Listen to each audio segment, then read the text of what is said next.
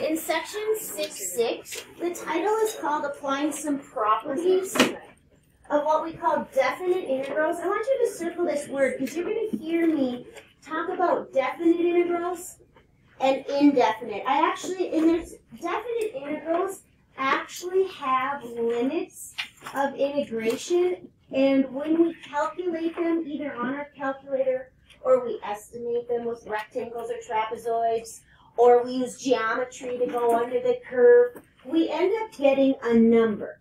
Like, I'm just for shits and giggles going to put a 7 right here. But when you have definite integrals, it's a number. We are going to, after break, just if you're wondering why I keep saying definite integrals, after break we're going to have what's called an indefinite integral, which is a function. All right, so there's going to be a little bit of a difference, okay? Don't worry about that one now. I was just explaining that word to you. You haven't even worked with them without the limits on it yet. So there's some properties you're going to use. I've already talked about some of them ahead of time. So property number 1 is called the constant multiple rule. We had it for limits and we had it for derivatives. That when we said we had some number in there with the function, suppose it was 5 f of x dx, we are allowed to just bring that out front and then deal with it later. So constants can come out front, or sometimes I say constants stay put. All right? So the next one says that when you are doing an integral or integrating a sum or a difference, you can break it up. And that makes sense. I did that with our read in, read outs. I said I like to break up that subtraction and make it actually the amount that goes in minus the amount that goes out. I would split it up. This makes sense, but what you do need to write down here is that there is, and I would star this, you can break them up and do them separately for these two operations, but it's not true for multiplication or division. So just have that in the back of your head, that you cannot break up multiplication or division. They have their own rules. Kind of like derivatives did. What did we use when we had a product? Product rule. There's no product rule for integrating, but there's techniques. You can't, they'll split them up. So only, you might even want to, like that, it's only for the plus or minus. This guy out here is new, but it's very common sense. It's the one that's going to get hit the most in Delta Math. Really what it says is that if you're going to integrate, and sometimes I think of just collect area from A to B, and don't draw this picture, but if I wanted to collect the area from A to B, I could go somewhere in the middle and call that C, and I could just do this separately and this separately and add them up. Doesn't that make sense? Yeah. I kind of sometimes talk about it as like a trip. If I'm going to drive from A to B, it's perfectly legal to stop someplace on the way, right? And do it as two separate pieces. That's what that one says. The one thing you want to notice when you set them up, though, is that whatever this is the same as this. And we'll get to an example where you'll see why I'm choosing what to put on the top or what to put on the bottom. Those have to be a match. If I were to use just straightforward numbers, if I was integrating from 1 to 10, I am perfectly allowed to stop anywhere along the way, maybe at 7, and go from 1 to 7, and then from what? 7 to 10. Yeah, if you're just listening, that's fine. I know I wrote that very fast, but it's just saying you could stop 3 times along the way. Okay? Just be careful, though, that when you're setting them up, these two things match. This one we've already had. It popped up in another section where I think we had one where we were integrating from 2 to 2 on a worksheet earlier, and we were talking about how the f of x is the height, and the dx is the base, and if you're going from 2 to 2, there is no base length, correct? So that one would be 0. All right, makes sense. And we already talked about this one, that if you want to switch the limits, you certainly can, but what did I say you have to do? Negate what's in there. Yeah, so basically, all these properties, the only new one really is the one with the star. The other ones ones we kind of putzed around with. So we're going to be evaluating just using those properties today. It's going to be very easy. So this guy right here is a sum. And I'll slow down now. I'm perfectly allowed to consider those separately. So that's f of x. I can't see it, so I can't evaluate it. But they told me what it is. Agreed? And then I would integrate from 1 to 3, 6 dx. So then on this one, you'll need to be told what this is or be able to figure it out. That one was given to me as 10. Do you guys remember how to get that guy? It was not given to me because it's expected that I should know.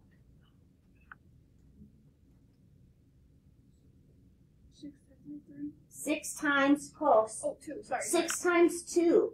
Yeah, I'm going to point over here and give you a visual of why it's 6 times 2. This is the function y equals 6, correct?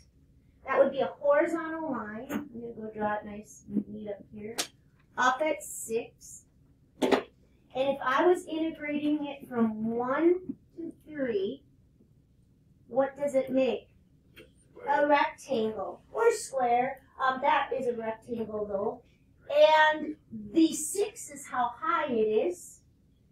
And the dx is 2, which is the base. So the limits give you the base of the rectangle. The constant gives you the height. Agreed? You're eventually going to have an option whether you want to think about it like that. Or this was a 10, right? So I have a 10 plus a 12. That equals 22. So if you're doing your delta math and you split it up and you had a constant that looked like that, they don't have to tell you how much that's going to add to it. That circled integral, what would its answer be? Yeah, 5 by 6. You're going to learn how to integrate by hand after break, and you would get a 12 that way too. So you're, instead of thinking about it with geometry, do it with, I guess, like algebra. It would also give you a 12, so you're going to have an option. All right, but for now, you're going to have to think about it as a rectangle, 6 high and 2 wide. All right, we're going to go do another one that uses multiple of them. And then I'm going to skip ahead and do a complicated, the notes are really short. Actually, why don't you guys go try letter B? It's giving me 3 pieces of information. Let's do it together. We'll do it. Let's go do it together. First of all, what can I do with the difference? Split it up. What can I do with the constant? Bring it out front. So I'm going to do a little rewrite. I'm going to do 3 times -2 up to 5 f of x dx. So I took care of pulling the constant out front, and then I'm also going to take care of breaking up that difference. Then you're going to decide if you have any of it and or if you can find any of it. Is there any of that right now that you already know? Yes. Which piece? The g of x piece. Yeah, this guy right here, you might want to circle it. This guy right here was explicitly handed to me. So that's going to be a minus a -4. They gave it to me. The first part, they didn't give it to me, but it's pretty obvious that if I want to get from -2 to 5, correct? I could go from -2 to 3. So just think about that. Are you watching? All right. So I could go from -2 to 3, but this isn't quite right. Okay, who just said that? All right, so take a look. I want to get there, so here's what I'm going to do. I'm going to write it out because I don't have very many examples up here because it's kind of easy today. I can go from -2 to 3. I'm just going to go like that because I don't want to write f of x dx. But then I'd have to go from where to where? 3. I told you those have to be a match. I'm not going to put, I'm just thinking it out right here. So, what is it from negative? I'm going to go over here. I'm going to go equals. I know it's kind of messy. I've got the 3. Check. What is it from -2 to 3? 6. I'd have 3 times, I'd have the 6, because they gave it to me. Are we good with that? What is it from 3 to 5? -3. Why? Because I have to reverse it. Yeah, so that would be a -3, and I still have the +4. So I should actually parenthesize this if I can fit it in here. But do you see what I did? Because I'm not doing a lot of them. It's kind of a lot of number manipulating. What do I end up with, 13 when I'm done with that? Yep. So I'm going to go to one of, before I finish this up, because there's not much I have to tell you today, I'm going to go to one of the delta maths and kind of show you a good way to think of it. I put a delta math, I should have, down here. You can just watch if you want. I just screenshot this out of your delta math. So I like to think about when I'm doing these because I want to go from 8 back to -7, correct? And they gave me from -8 to 8. It's kind of a lot to work with. So I always kind of like to look at that and pick it apart. Like, what's the whole trick? Like, if I had my integrals up there, what would be the leftmost endpoint? -8. What would be the rightmost endpoint? 8. I would work with that first. Does that make sense? Figure out what your longest, I would start with this guy, and I'm just going to write it out loosely. I'm going to say if I wanted to go from -8 to 8, the whole way, correct? They put a stepping stone in there. Who's my stepping stone? Where are they kind of stopping for a bit? At what number? Okay, awesome. So I would say, well, if I want to go from -8 to 8, I should probably go from -8 to what? -7. And I'm just kind of trying to get the whole trick laid out here before I deal with the pieces they gave me. But then I'd have to go from where? -7 to 8. Is that proper notation? No. Holy crap, no. But these would be multiple choice or just single points. So you can just go ahead and kind of work at it like an algebra equation.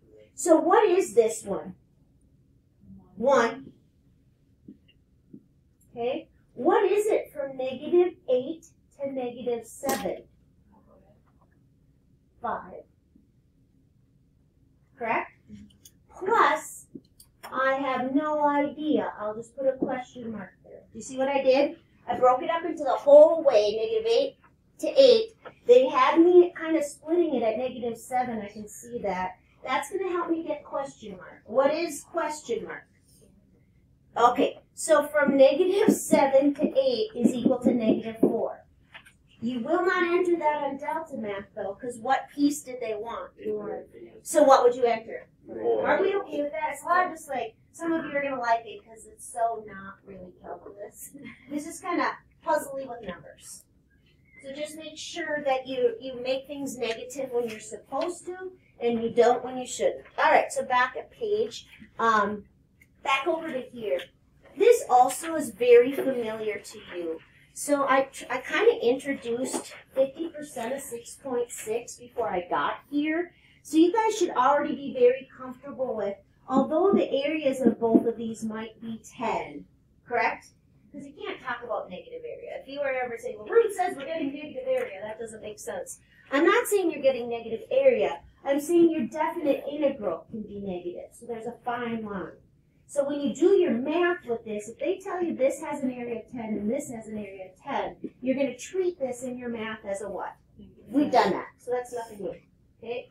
The next thing is with the manipulations of these. And for, I'm going to kind of just go down here and talk about the ones that you should be really good at because we introduced them already. Do we like to go forward or backwards better? Forward's easy. If I was going forward from 0 to E, what would I just add up? -7 because it's below and I'm going forward, plus 10, and I'd be done. That's easy, correct? We've done this before. A couple of these are tricky though, so just wait. Letter B. I'm going from B to D. C is missing in there, that little piece. What actually is it according to this problem?